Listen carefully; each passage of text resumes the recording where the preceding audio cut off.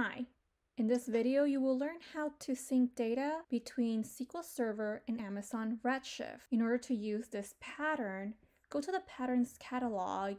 Under the Projects folder, you can find SQL Server Redshift sync pattern and you can save it onto your canvas. Now go open up the last modified snap, and what you'll want to do is download the last modified JSON zip file, extract it, and upload it to this project in order to save it to this pipeline.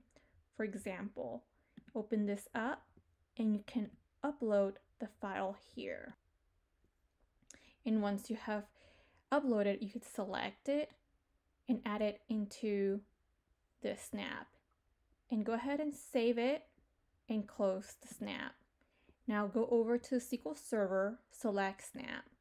What you want to do is either add the account here or go to the drop-down menu to find an already existing SQL Server account that you can use.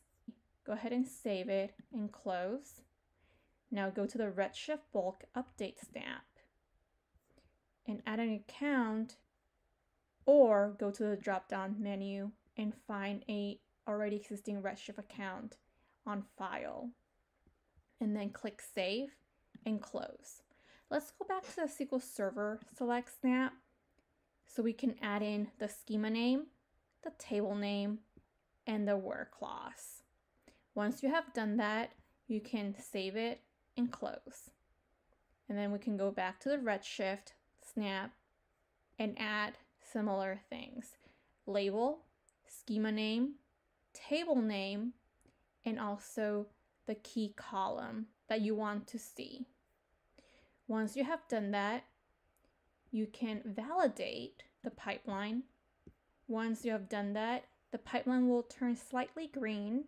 You can go ahead and execute the pipeline. It'll turn yellow and it'll turn dark green once the pipeline has successfully executed. Now, the data that you have selected between SQL Server and Redshift have been synced. Thank you for watching this video, and for more information, please go to community.snaplogic.com.